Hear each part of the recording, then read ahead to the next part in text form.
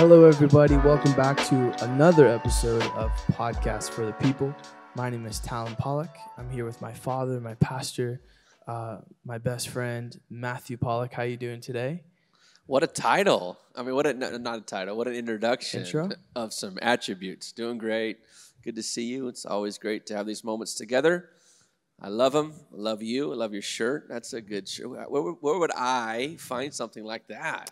This was given to me through some friends who they go out and find like old shirts, vintage shirts, and they actually dyed this one. So it's like a one of one. Yeah. But if you want to wear it, I'll let you wear it. Yeah, that's impressive. So Thank you. that shirt's called Defined. Yeah, They found it. definitely. That's impressive. Yeah. You feeling good? You doing good? Your hair's growing out. Yeah, I'm kind of debating Your beard on is if I should. your beard is getting impressive. Oh, thank Strong. you. Yeah, just living life, you know. Come on. Anyways, today's, of course, a new day when we talk about things that happen on Sundays. But I think when we were talking about what we wanted to discuss, it was something that you've been preaching, but also something that even if you weren't preaching it, that we'd both feel it. It's almost like a sense of all across the world, people are feeling kind of under attack in their faith. And I think now more than ever, people are struggling with their faith. People are questioning their faith. And just, I mean, I've seen countless people even who have inspired me in what I feel like I've been called to do, and leaders who were kind of, we label them as leaders in the faith, and now kind of seeing them fall away from it, it's just really heartbreaking. And if they could fall away from it, anybody could fall away from it. And I kind of wanted to just talk about that today is the theme and the topic of our faith and how it's being attacked, and how now more than ever we have to fight for our faith. Like Paul, that's what his life screamed, was faith it's not a walk in the park, that every day he has to fight for it. But do you feel that? Could you see that in this day and age of everything that's going on, that we're being swayed to the left and to the right? And it's not even just a younger generation, that it's kind of everybody who's living right now. Yeah. I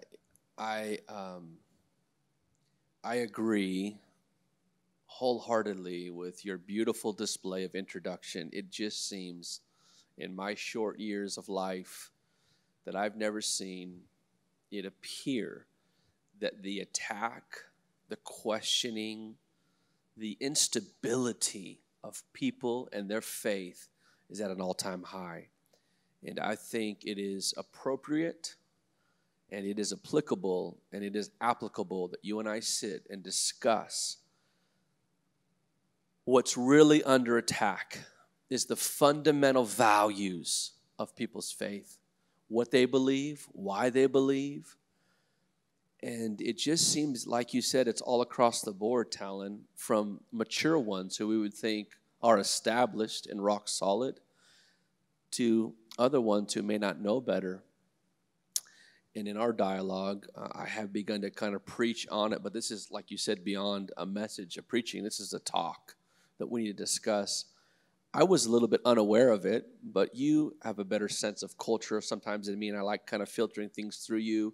You have a pulse and a touch on things, and you begin to bring to my attention some global world-class leaders who God used to accomplish great things, and how now they're shipwrecking, for sake of a scripture typology, their faith. Where do we even begin? I don't know. I guess let's begin big and work our way small, if I could. Yeah. You want to go ahead? If you had something to say, I don't want to cut you off. Did you have something to say? If I could, I guess Jesus in Luke 18, I think is a good place that has. I have this in my notes. I haven't got to it quite yet. I hope to get to it in a Sunday to come. Jesus says that upon his return, which his return is imminent, we could be, the generation that sees it. Our world, as we speak today, the Amazon rainforest Russia. Montana had hailstorms. Abby was sharing with me yesterday that killed 21,000 birds. I don't know how they count that. Like, our world is in travail. Our world is in chaos. His return is imminent. His return is imminent, and it appears now that it is sooner than later to us. But Jesus gives us some insight, some gravity, some handles. And he says that upon my return, it describes what he'll be looking for. It describes what he'll measure. But it also, to me, describes the underlying attack. And he says this, Luke 18:8, upon my return, will the Son of Man really find faith? If you break that down, what he's saying is the thing he's looking for is faith. Then it would make sense to say that then our faith is going to be under attack. And in essence, what Jesus is saying is that the world will be in such a state that real, genuine, authentic, alive faith will be rare, like a rare breed. Like that shirt is rare, it'll be hard to find people really in faith, trusting, believing, and responding to the Lord Jesus Christ. Sobering. The Antichrist spirits that are opposing everything of truth and of value that requires faith. Let's face it, faith is required. It is impossible to please God without faith. And faith is an action. Faith is a response. It'll be rare. So yeah, we see it. It is everywhere. People in the church and out of the church. Yeah. And I think addressing it in a way where we're not like attacking people who are struggling with their faith. Because there could be people who are listening right now who they have no idea what to think, or not just like saying, oh, you're abandoning your faith, because it's not. I don't think anyone would just abandon their faith. I think it's more so we start to ask a lot of questions, and I think that if our faith is based off of how many of our questions are answered, then our faith life is going to be very short. Because there's something about Jesus and I wouldn't say. There's something about our faith in Jesus that is very different and puzzling to us. A lot of the times when Jesus was approached by the Pharisees, they would ask for a sign.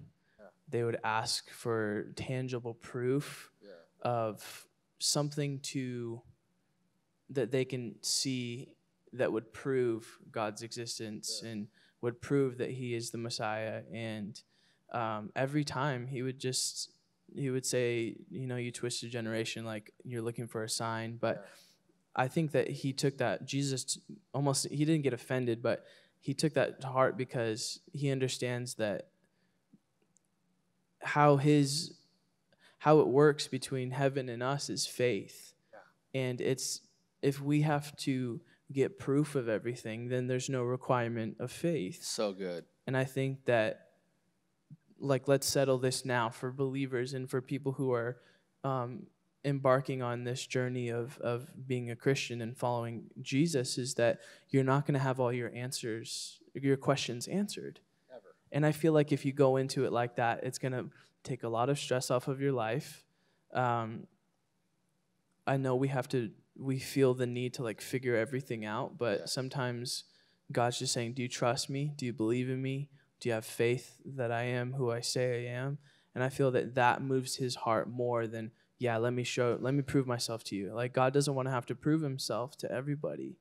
And so just addressing those people, it starts with a question. Well, if God is real, then why is this way? Or why is that way? And I've been watching like a lot of debates on, even just YouTube of preachers and how they'll, go out into the community and evangelize. And a lot of these people that they're talking to are very smart people. They're very knowledgeable. And for some reason, it's almost like this, not saying to be a Christ follower, you have to be stupid, but it's almost for the people who aren't as scientifically or whatever smart, they have a better time an easier time having faith, to whereas the people who are more intellectual, it's almost like, man, I need an answer. It's almost like a roadblock, which isn't bad. But I think just how would you kind of, because I know you're not like a science major. I know you're not, you didn't go to college. All you have is faith, you know? How would you say we can speak to people who are questioning a lot of those big questions? It's almost hard to contain myself. I just feel that, I mean, what you're saying is so relevant, and it's a beautiful articulation of what you're saying. I almost feel like I got fireworks inside of me. Yeah. Where to even approach it. You're right. Faith is not circumstantial, and it's not carnal, and it's not fleshly. Faith is spiritual. You have to come as a child. That's the difficulty with this thing, with God. You will not understand it all. It's the mystery.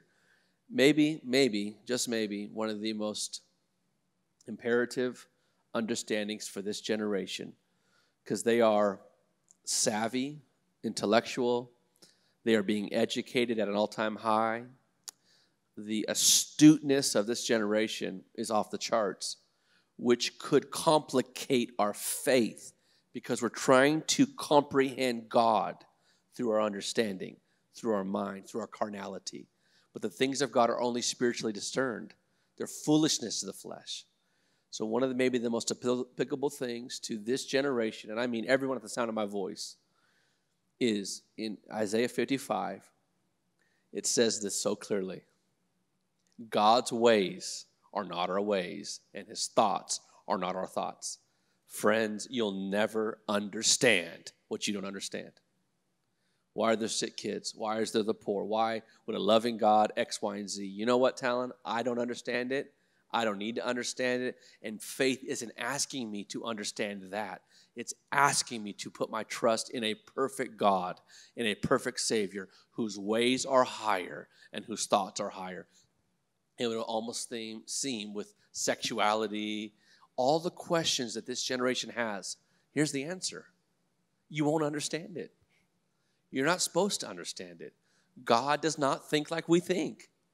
And his ways are not our ways, so we have to get beyond our understanding, out of our imperfection in this fallen worldly realm, and put our faith in him.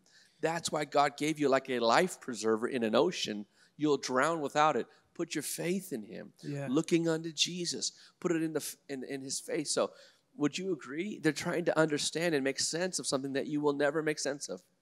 Yeah. And I love what you were saying about how faith is spiritual. And if you don't focus on your spiritual life and pursuing God spiritually, I mean, I've never seen God. I've never seen. Nor have I, right. I've never seen him show a sign and wonder. And if people are only operating out of their flesh, looking for that, it's going to... No, you're right. You're hitting it. If you're looking for that, I promise you, I would say this, you'll be fooled by the enemy. If you're looking, and you hit, I like what you said, Jesus said, he spoke to the generation, and he said, you faithless generation, you're always looking for a sign. Yeah. If you're looking for a sign, trust me, there are many signs out there that the God, little g God of this world, will show you to try to disprove, create a question, sever your faith, and create doubt. Yeah. I was reading a statement the other day. It seemed like it struck a chord. I sent it out in one of our staff group text and on my social media. I didn't get to it preaching, but it was so cool. It says, your faith can move mountains, but your doubt can create them. And it's so true. The enemy is the mastermind at creating a little leaven of doubt, disbelief. Well, if God was good, then why did that happen? And why was I raised that way? And why? Again, we don't understand. We can't go there. It's a spiritual reality. It's a place that God gives us a measure of faith that we have to grow and develop. It will never be naturally or carnally or fleshly discerned. But it's like we have so many people now, because we've gotten almost so smart, like the Tower of Babel, we've almost explored realms we shouldn't have and got behind the veil. It's like you being raised in our home. You didn't know a lot of things until you got of age. Now you're at the age of 21. Now you know cost more and you know more about life. But it wasn't time until it's time. But if we get behind the veil before it's time, it actually can create this sense of doubt.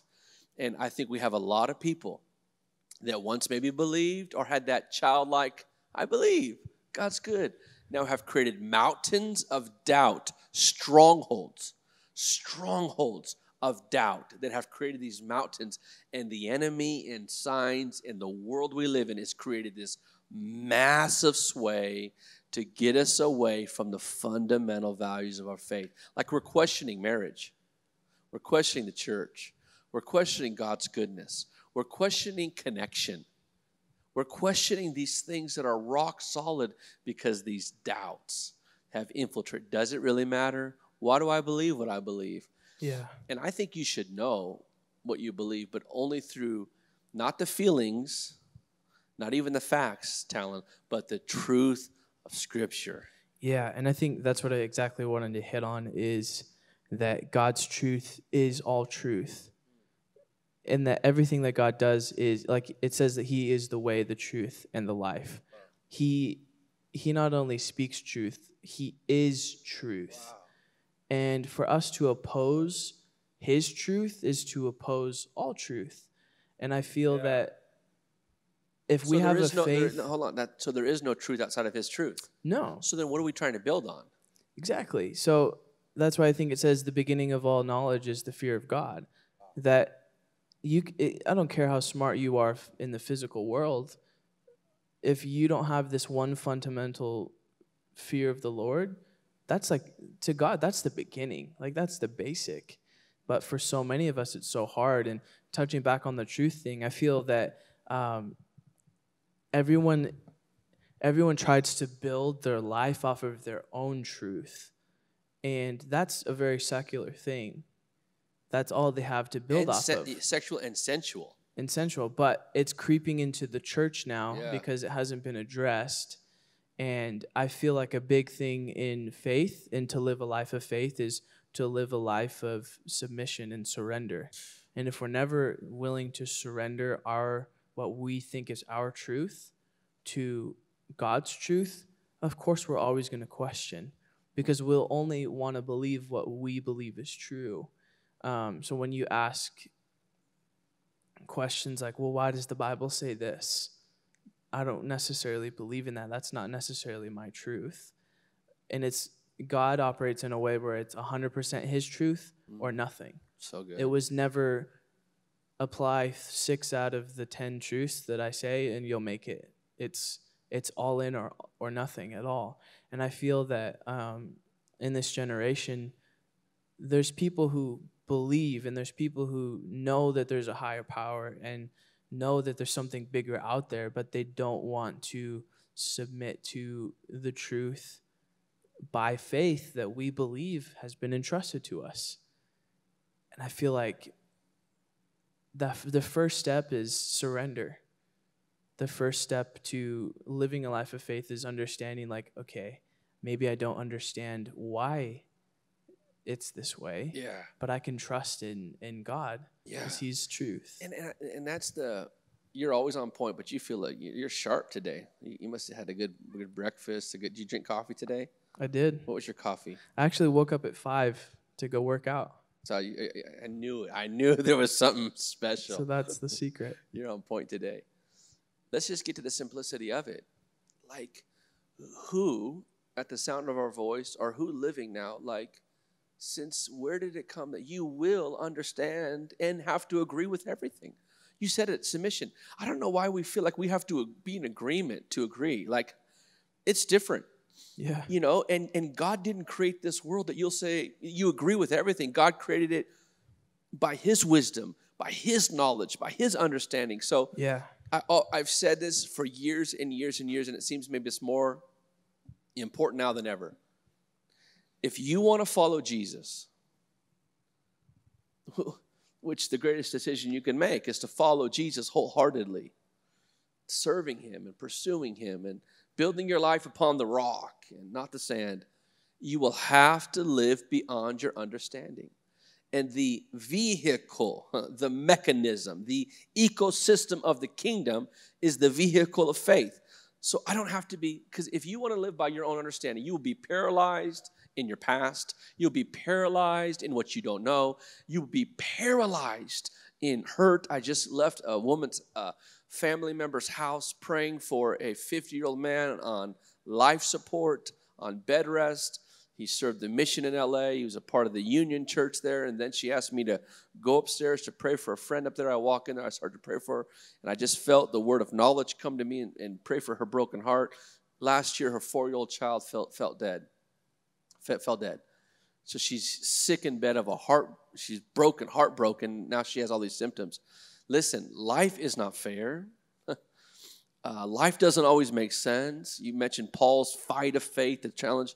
The only way to not be paralyzed to this life is to live beyond our understanding through the vehicle of faith.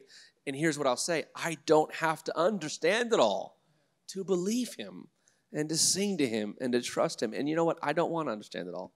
Yeah. I don't have the capacity to. So you got to get beyond what you don't understand and let your faith rest.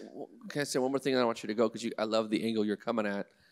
Jesus steps into, there's a Jairus' daughter, there's a ruler, a synagogue rich ruler in Scripture in the Gospels in Jesus' day. And he's got a daughter by the name of Jairus.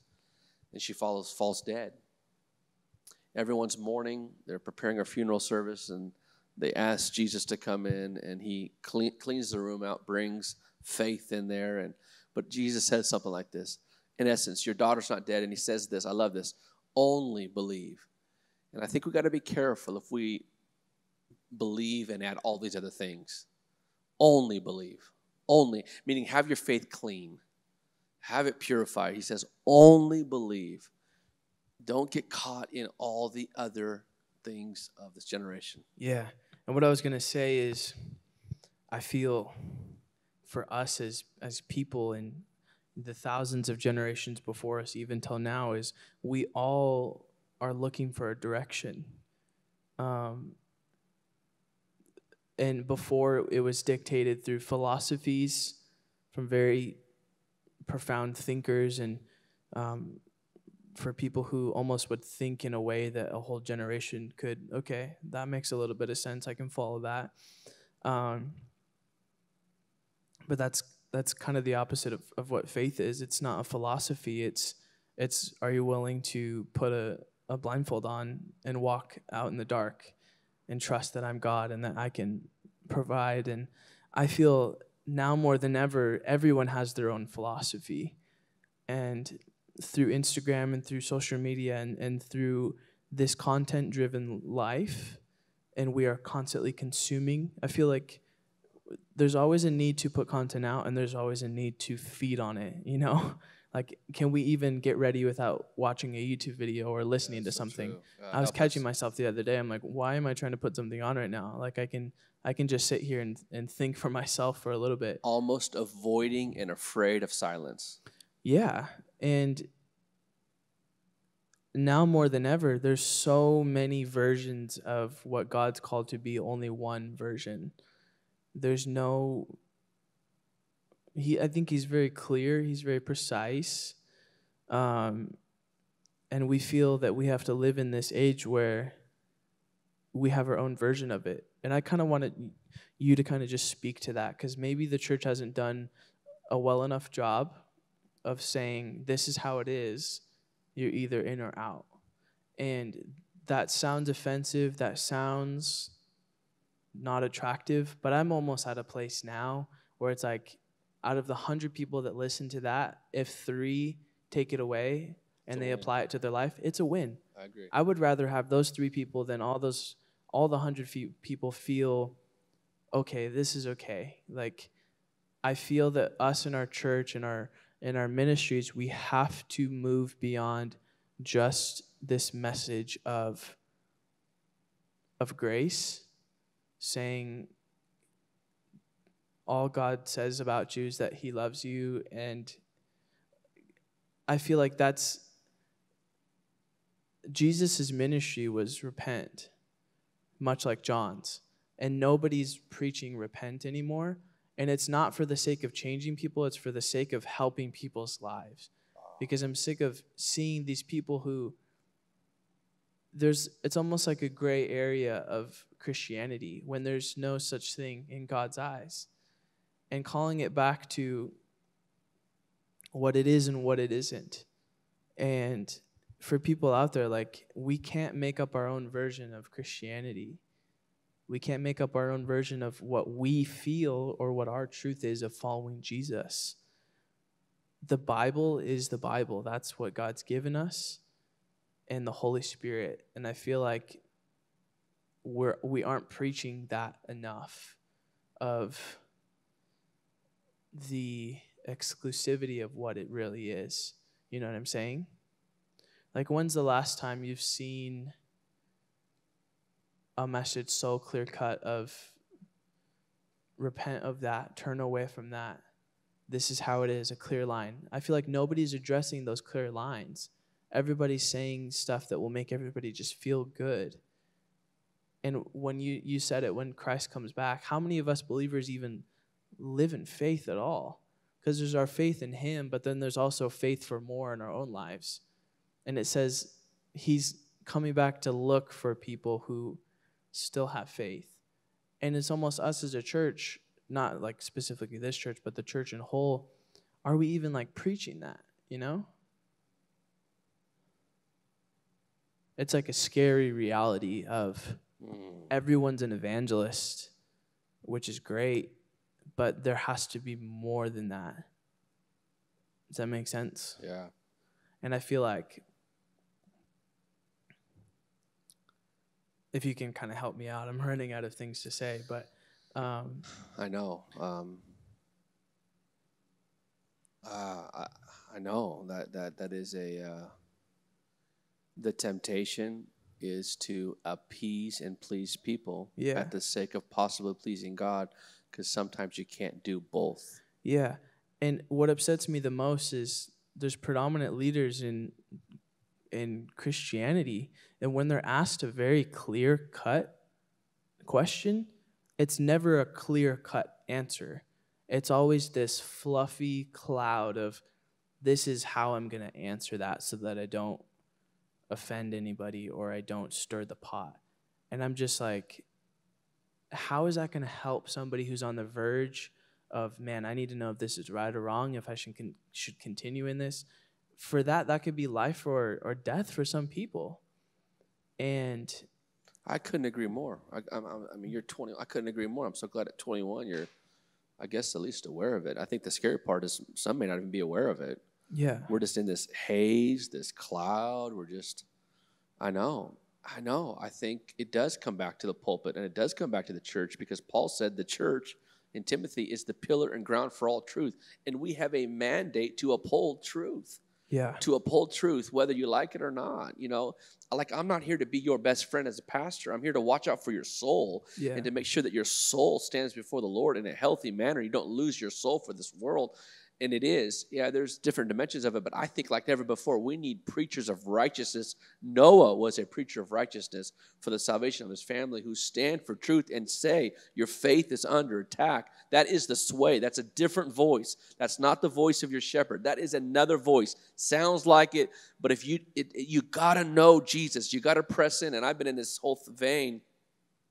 And I can get so passionate about this now, I want to shout at the rooftops. Not that I have the answers, but you just feel that call of John, that call crying out saying, hey, don't draw back. We're not those who draw back. You know better. You have come further. You've seen God has built your faith. You've done great things like the children of Israel leaving Egypt and God parting a Red Sea and leading them by a cloud by day and fire by night, feeding them with manna, yet they still doubt and question and almost want to go back. It's like, no, go back to what? And we've come so far as a people, and now people are in this place, valley of decisions, almost saying, I'll rather go back.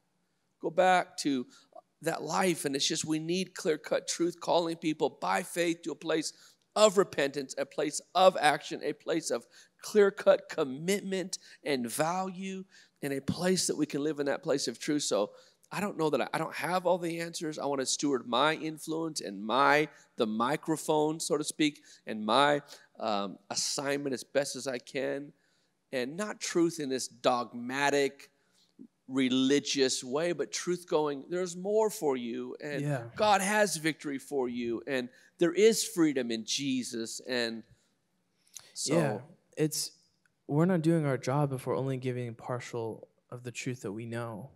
wow.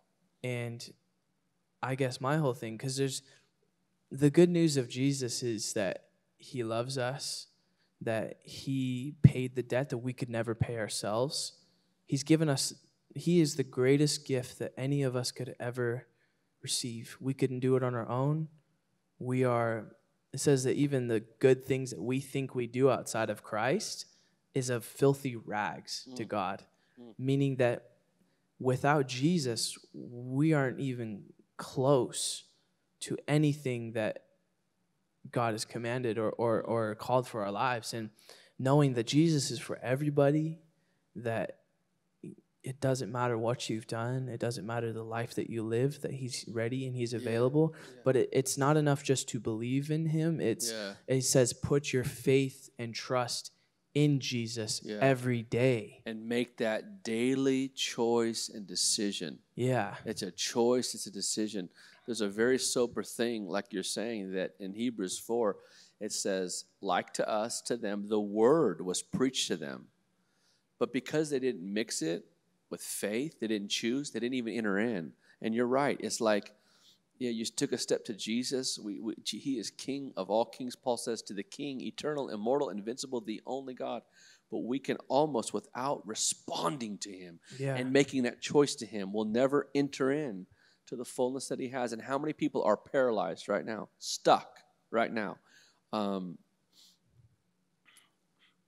immature, premature babies, because they haven't made that daily dedicated choice and decision. James says it this way in the Message Bible: faith without works is dead, or it's a dead dog that stinketh. Yeah. It's a dog that has deceased in your home, and your faith is rancid when you don't use it. And there's a lot of people in church, listen to podcasts, singing the latest, greatest songs, and their faith stinketh. It's like a dead dog that has deceased in your home, and you haven't cleaned it out. And everyone can smell it, but you. Faith without works or corresponding action is dead. Yeah. And I just want to give like some confidence to our leaders and to our preachers is, I love of Hillsong Church, Robert Ferguson. He had this quote that said, after I'm done preaching, my goal is to offend you. Oh. And he says that. Come on, Robert Ferguson. He says that you will be offended, but it's how we respond to the offense. It either offends our sinful nature makes us change. And we make us change, or it offends us in a stubborn way where we turn away. And I'm just here to say, like, leaders, like, that your job is to speak truth, and of course through love, but it is us as people, and that's everyone has that decision, because everyone's going to be offended by the nature. The gospel of Jesus is offensive to every human being because we are flesh. You're right. You are going to be offended. He's the chief cornerstone that caused others to stumble. So you're right. But the thing is like we either take that and change, or we, in our sinful nature, we say, no, we don't want it. And that's so beautiful. Gosh, I mean, I'm stirred that you at 21 are calling for that. That's powerful, and thank God for people like Robert Ferguson and the other 7,000 prophets that God says haven't bowed their knee. You know, Elijah thought he was the only one. He goes, I got 7,000. Thank God for that, and Lord, help us do that. But didn't Jesus in every moment leave them with a decision? You stay or you come follow me. You either stay rich young ruler, or you sell it all and come follow me. You either let the dead bury the dead, or you come follow me. Yeah. If what does Luke says, if you handle the plow and you look back, you're not fit for the kingdom. Didn't he always leave them with this intersect of a decision, what you're doing, where you're going? And we probably should have preaching that doesn't just tickle all our ears and make us feel emotionally good, leaving us in our place of bondage, but says, hey, come follow me. What are you doing? What decision are you making? Because Jesus believed in it so much And we're afraid that, you know, even if it's truth, don't say it because that person's going to take it the wrong way. Where Jesus was begging people, I dare you to leave right now. So Like, good. if you don't want So to follow good. me, feel free to go. I And mean, people think Jesus was all love and all truth wrapped in one, and he's the yeah, most influential Christian figure. Of course, he's God, but yeah, just think about that. yeah. That you can be all love and all truth, and I don't think that the two can escape Should each other. separate. Yeah, yeah. You It's a can't tension. have truth without love, and you Yeah. can't have love without truth. Because I love you, I give you truth, and because there's truth, I love you. Yeah. He was. It's so. I'm loving this. This is my favorite podcast thus far. Not just because it's our latest one and newest one, but Yeah. I love what we're talking about here. Do you agree, Dylan Brown and Paloma? Come on, team. We got a great team here who works so hard helping us do this. Shout out to all the amazing heroes, nameless and faceless people. Yeah, he was so radical. I mean, I've said this for years, and I don't hope this is too spooky or even like I would have a theological sense on the mark of the beast, 666, but John 6, verse 66, I've always kind of thought that it says that there was a people he just got done feeding them, that they walked with him and they walked with him no more and they left. And then he responds and says, hey, who else wants to go? Like, how do we respond in the church today? No. But he was so radical and convinced, where else are you going to go? Yeah. And they were walking with him, which is, let's just make a footnote here. The whole plan of the enemy is to get you to stop walking with him, clearly. And he then, the next verse, our statement says, hey guys, people are leaving. They didn't want to, it got too hard for them. It was too much for them. And he goes, who else wants to go? And it's like, that's almost how strong and secure Jesus was. We, though, flip this around going, I don't want to hurt anybody. I want to be likable. I want to be popular. I want to have a blue check mark. But really, like, it may be you may, standing for him, may create people you may be polarizing. Yeah. And I think that's because people need that. And I feel like but it's just not popular in the world today. No, not at all. And that's resulting in people who are wavering every single day. Because, and I'm sure there's wonderful churches out there who do that, but I'm just saying that we as a whole can do better because people's lives are in the balance. An absolute truth isn't being preached, so everyone feels that they have the right to whatever they believe, and however I can fit God into that is good. Yeah. And people's lives are being destroyed. Yeah. Christians, we should be the example to the world, yet us as, of course, the Christians aren't perfect, but I don't know. It's just... I saw this statement. I thought it was a preacher. It may have been an athlete or somebody, and I referenced it a couple weeks ago, and the statement was, I'm offended that you got offended. And it was like they reversed it, like, because everyone is offended now, and the guy's like, I'm offended that you're offended. Yeah. You know, and you almost kind of turn the table on it, going like, welcome to the club. Like, I'm offended that you're offended, you know? And this just calls for a higher level of, if you're a preacher and if you're a follower of Christ, you need the Holy Spirit. Absolutely, 100%. Because if the Holy Spirit's flowing through you, that's not on you. If the person doesn't bite, if the person doesn't maybe get influenced in the way that you wanted to, at least you're knowing, like, it wasn't out of my flesh that I tried to witness or tried to be an example to this person. It was the Holy Spirit. Yeah. People deny Jesus, of course they're going to deny you. That's right. But that doesn't mean that we change That's right. our truth. We change what God's called us to do. Because ultimately we're trying to turn people in a different direction. And maybe we go here. You're saying it. You're kind of pulling out of me.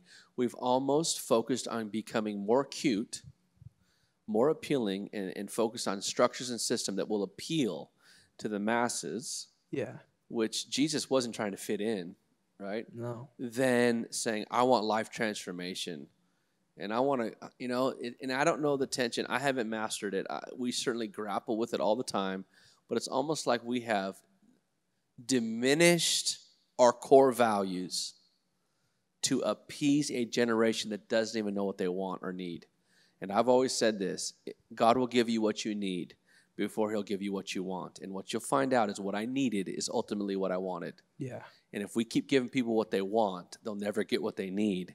Yeah. And it keeps them in that place. And then maybe one thing, and I'll let you feel how you want to close it out, but it's a profound thought that I have been regurgitating on lately. In John 6, Jesus is approached, and they asked him, what are the works of God?